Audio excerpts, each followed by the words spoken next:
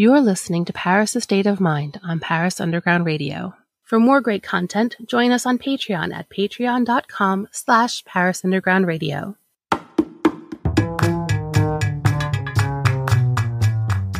Welcome to Paris: A State of Mind. Join us as we talk about the good, the bad, the ins, the outs of property rentals and purchases in and around Paris. We'll have topics for renters, owners, and visitors, share questions we are regularly asked, and more. My name is Gail Boisclair of Perfectly Paris, and my co-host is Marie Pistinier of Lokim Paris. Be a part of it. Both of us are proud members of the SPLM, the first representative body of furnished rental professionals. Hello, my dear friend Marie. How are you? Hey, Gail. How are you doing? I'm still always feeling good, and it's always a pleasure to talk with you. Well, you're feeling good, like I knew that you would. Well, today we actually have a very special guest talking with us, and we're going to be talking about something very important in all apartments, and it's cleaning. So with us today, our very special guest is Karim Boukari, and his company is Paris Suite Services. Karim, tell us a bit about your company and how long you've been in business and what you guys do.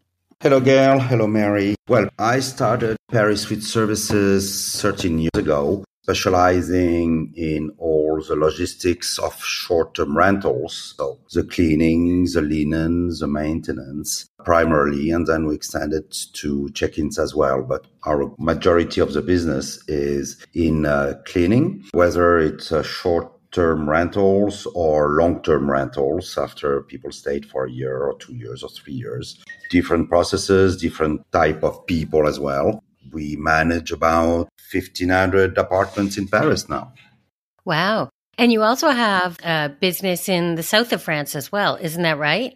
Yes, absolutely. We also in Antibes, Cannes, Nice, much smaller operation, different type of properties since we are mainly dealing with villas. Different challenges as well. I'm sure. Yeah, so it's not only apartments. Gail and I are very used to talk about apartments, but it's any type of house that you can deal with. Yes, absolutely. And it can go from, even for Paris, I mean, we clean from 10, 12, 15 square meters to 3, 4, 500 square meters apartment. Wow. I wish to view a 500 square meters apartment. I don't believe I had the chance yet to do that. We have a 450 square meter 3-bedroom apartment. Wow. Nice. In the 7th. So the main rooms, like the living, must be huge. Like you can ice skate on your between the sofa and the dining table. The kitchen is an apartment. Okay. Wow. I'm sure they must have the whole floor. Yeah, they do. Exactly. So when we talk about cleaning, because most of the owners, first one of the question was, should I pass through a property manager or not? Some of them want to do that on their own. And when it comes to cleaning, there is always the question of to which company I should go with, or should I just deal with people I randomly know from people to people, like word to mouth. Of course, you're a company, so you would advise to go through a pro, but what will be your warnings about maybe going directly with non-official cleaners? Well, first of all, it's totally legal. And behind that, even if you go through a person directly, technically it's illegal. I mean, you literally can go to jail in France. So that's why all the people that we have are hired by the company, employed on a long-term basis, what we call CDIs. But you can take many risks by going directly through a person. The person fails during the cleaning because she's cleaning a window. She's not trained properly. She's going to use a chair instead of using a ladder. She's going to clean some windows and falls, breaks her hip. Who's responsible? You are. It's a matter of trust as well, because hiring someone that does not have an insurance breaks something valuable or not. You clean a glass mirror and it's not attached properly and it fails and breaks. Who's going to pay for it? And so on and so on. So my recommendation is, even if you can actually take a person from the moment that they are self-employed, but that they are able to give you a bill and a copy of their insurance document. Back in the days, we were all using as a building lady or a friend or whoever, but I'm going to use strong word. For me, it's kind of modern slavery, because employing people without declaring them removes the fact that they are not going to have paid holidays. They are not going to have the company pay for their retirement plan, reimburse their ticket for their monthly Navigo pass, and so on and so on. The annual medical visits that we have to pay to make sure that they don't have a hidden disease or a hidden medical condition, or that they actually can see what they are doing. So, for me, I would not consider employing someone without declaring them. I had no idea that they had to have an annual medical exam, actually. But it seems logical as well, since it's a physically laborious job. And like you said, if they can't see. Actually, to be perfectly precise, it's every 2 years, okay? But you have to pay the medical visit annually. Yeah, that's a little thing when you do have employee. Yes, yeah. And you're very happy when you have to pay for medical visits that are like €100 per person. And you have 25 or 30 employees. And actually, legally, they don't have to go every year. Anyway, that's another subject. So we clear the fact that you shouldn't go with only word to mouth unless you do have someone who can actually give some bills and insurance. And I guess that we have to ask for the proper insurance. We already had a topic about insurances in general for owners, for tenants, for vacation and everything. And we know that there is a lot of different things. So we have to make sure that this is the correct one. Yes, it's called the responsabilité civile. Okay. In case they damage something, it's covered by the insurance. I mean, for example, I was talking about breakage. By cleaning apartments, you end up breaking things, not on purpose, obviously. Yeah, of course. But it's only people that don't do anything that don't break anything. So obviously it had happened that we broke things, and no problem. I mean, we reimbursed, replaced, end of story, no discussion. We are insured. It depends what is broken, but either we go through the insurance or not. For the little story, we broke a €20,000 vase. Wow. Whoa. Were you able to buy at a friend's place? Oh. And were you able to do that with the insurance? Was it insured properly? 20,000, yes, we definitely go through the insurance. But, a coffee pot can break.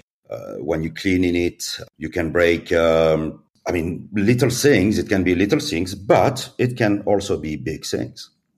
And I guess, getting out of the legality, what type of systems do you have in place when you do have then the cleaner? How does it work on your end? Well, first we have a hiring process. We do hire quite a lot of people through the existing staff, referrals. We actually pay when cleaners send us someone that we end up hiring. They actually do have a bonus declared. Oh, nice. Yeah, because cleaning apartments is extremely specific. For example, at some stage, we were really looking into, we were like, let's hire cleaners coming from the hotel industry. And it's obvious, right? They should know how to clean and things like that. But not really. And actually, I won't say they are the worst people to hire, don't get me wrong, but they are trained to clean the same type of room over and over and over. They have a gouvernante that is going to control every floor every day. So basically, they know how to use cleaning products. But if you are not on their back all the time, they are not going to notice that why are there bubbles on this wall? That means there is a leak. Because what is very important for a lot of owners that actually do not live in Paris or where the apartment is located is the cleaning and the maintenance crew are the eyes and legs of the people. They are the cleaners are the ones that are going to report all the issues, problems, breakage, cushions that are stained, TVs that are broken or whatever. They are the one to report that. So they do need to be specifically trained to actually catch all the little things. What are the little things that, you open the cupboard under the sink and, it smells like mold. Why? It shouldn't smell like mold. That triggers pictures, a phone call to the general government and so on and so on. And this is all the specific training that we need to provide to our staff in order for them to be able to report any little thing that is not perfectly in proper order is going to be reported. Yeah, so this is probably something like a lot of time we hear owners who say, okay, your cleaning fees are pretty expensive. I don't understand why, because even though when they hire someone declared, but they say it costs me less and everything. So yes, this is one of the things that we can tell owner that it's not only someone who is going to mop the floor, but it's going to go way above the little details. Absolutely. What type of question usually the owners are asking you when you deal directly with owners and not with property managers? What are the big objections that you can face when you are suggesting your company? You mentioned it, the prices. Mm-hmm. Because our price includes the cleaning products. We use professional cleaning products. We switched to Procter & Gamble professional cleaning problems because, for example, I had several cleaners saying, I'm itchy for the past 2 weeks. My hands are itchy or I'm coughing and so on and so on. And actually, we noticed that one of the products we were using was provoking allergies. So we actually switched. And at the same time we switched, we decided to switch to Procter & Gamble Pro. But those products are, first, of course, much more efficient, but they're much more expensive. But we provide them. So, for example, when you clean an apartment or house that has been occupied for a year or 2 years, obviously the cleaning is totally different than for someone that is staying 4 nights. The person staying 4 nights is not going to cook a roast every weekend.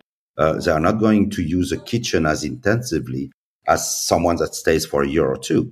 Well, if you're the owner, you have to buy every single product to actually be able to cover all of that. Try to clean a shower that hasn't been cleaned properly for a year in Paris, where the water is so hard. You can try anti-cal, which everybody raves about. Okay, well, try it. For your weekly cleaning, fine. For something that has been stuck for a year, it's not going to work. Yeah, I actually, for my shower I don't use like the anti-cal or whatever. I literally, though, use my little shower, the French call it a raclette, the little shower scraper thing every single day, because if you don't. And don't mix that with your raclette food. This is absolutely not the same. It's almost lunchtime. I'm getting hungry. We can all have a raclette. Yeah, I'm going to have a raclette in my shower after I've cleaned it with the raclette. But don't put your raclette on the shower because then Karim's team was going to be crazy about it. Oh, man. Yeah, I guess the cheese would be hard to get off the shower walls.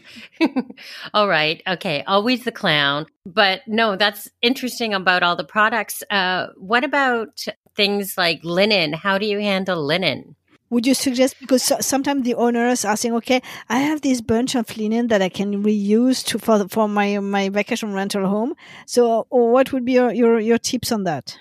Well, just ask them how happy they would like to sleep in someone else's bedding that has been in the closet for the past 15 years.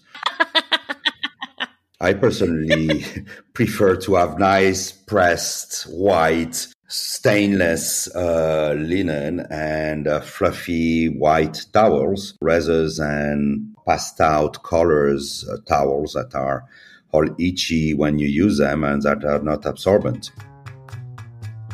If you're enjoying this episode of Paris, A State of Mind, you may also be interested in our sister podcast. Storytime in Paris. Join Jennifer as she asks 5 questions to authors who've been inspired by Paris. Paris, A State of Mind will be right back after a word from our sponsors. And now back to Paris, A State of Mind. As many owners, they want to personalize their apartments and they want to do it their way, which is fine. Then, some owners are going to say, I want the curtains open. Others are going to say, I want the curtain closed and I want the bed set up like this and I want 16 pillows on it and so on and so on. At the end of the day, what people want is to have the same quality that they would have in a hotel. It's always funny when owners are saying, oh yeah, we'll use our linen. And when you do the cleaning, you wash the linen in the washing machine and dry it. And well, it doesn't look good. Not only that, The time it takes. the combination machines. It looks like you've slept on the linen, rolled around on it like for 2 days. Yeah. It looks horrible. So you have the look, but the worst is you have no time to wash it at 60 or 90 degrees. Yeah. So it is not actually clean. Sterilized. It's actually not cleaned. You're going to do, they will do that, 30 minutes cycle at 20 or 30 degrees. You're not cleaning anything. So that's why we provide linen. And I'm not saying that, I'm not hammering owners' linen being washed on site, but we do provide linen that owners or agencies are actually renting from us. And they don't have to invest in zillions of sets, because if you want to use your own linen, you need 4 or 5 sets to actually set up one bed. Because if you have people that are staying for 2 or 3 weeks, they are going to use 1, 2, or 3 sets. And when you come back for the cleaning, you don't have any sets left in the cupboards. So it takes a lot of space as well. It's a big investment. You need to upgrade your linen every 2, 3, 4 years, sometime less, because they wash it with their own clothes and it discolored, or they use bleach and it stains and stuff like that. You do need to, the option of using rental linen is cost effective as well, in the sense that it's actually cheaper to use our rental linen than to actually send the linen to the pressing and then get it back the following week. And the advantage, too, is that if you're either using your own linen, sending it to a pressing or washing, imagine somebody spilt, coffee all over the linen and they can't get the stain out. Then at least each time it's a fresh new thing. At the end of the day, it's not the owner's problem if there's a stain on the linen. They just get brand new, fresh linen each time. Yes, right? Absolutely. And actually, it's a big growing part of our business, the rental linen. This year, we increased tremendously our activity through the linen delivery, because it's a big request by owners and agencies. I have an agency I will not name, but you probably know the girl that is managing it. And she used to use our service, decided to use her own linen. And 6 months ago, she came back to us asking can we use PSS linen again? Yeah. Using professional linen it offers such a much higher level of quality when you arrive in the apartment and everything is white and washed properly and ironed properly. It really gives freshness to the apartment. Yeah, definitely. Do you do that also for like medium stays and long stays, or only for vacation rentals? Okay, we have a policy that the linen must turn around at least once a month. So as long as every month we can deliver fresh linen, take out the old linen, normally it's even every 2 weeks actually, but every 2 weeks we deliver fresh linen, we get the dirty linen, and every 2 weeks we cycle like that. So yes, we can do it on long-term stays.